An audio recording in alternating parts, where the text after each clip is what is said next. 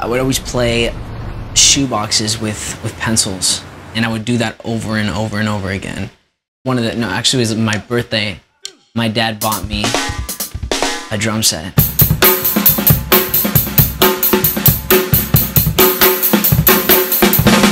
And I decided to take it to a next level and actually write something.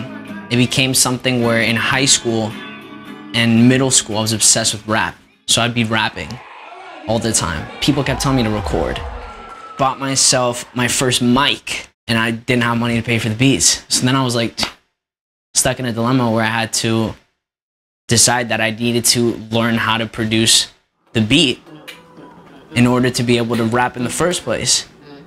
Learning how to actually understand listening to as many songs as possible. Slowly learning the process of what it actually took to create a song. And now I'm here.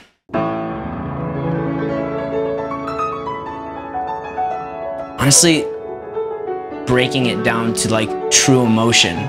I write about the everyday emotions that I feel the most. So if I'm feeling extremely happy for whatever reason, I'm gonna write about that.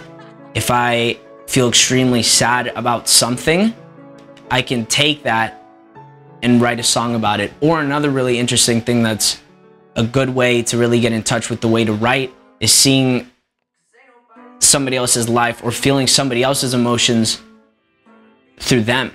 So it's different embodiments of emotion is the best way to describe it.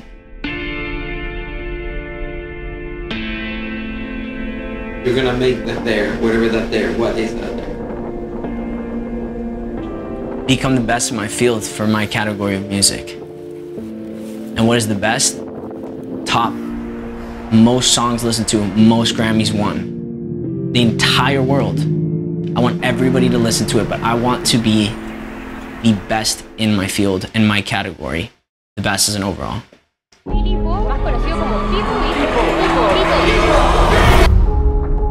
You write, you sing, produce, do it all. I believe that it's more of an accident that I do everything. And the reason being is because I'm the definition of somebody that grew from not having what they needed. When I was running into every single problem, I didn't have a producer. I didn't want to let that stop me, so I started to produce. I didn't have somebody to sing for me. Was I gonna let that stop me? No, I mean, this is what I wanted to do. So every obstacle that came about is the reason to why I developed the tools to do everything. Simply because I didn't have anybody to do it for me, so I had to learn how to do it.